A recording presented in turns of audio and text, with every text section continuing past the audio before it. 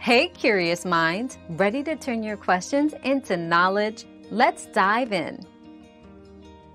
Putting eye drops in someone's coffee is extremely dangerous and can cause severe health issues, including nausea, vomiting, diarrhea, and even life-threatening reactions. It is illegal and unethical to tamper with someone's food or drink.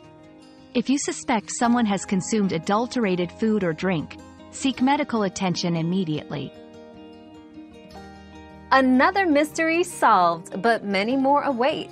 Keep up with our daily discoveries by subscribing and turning on notifications.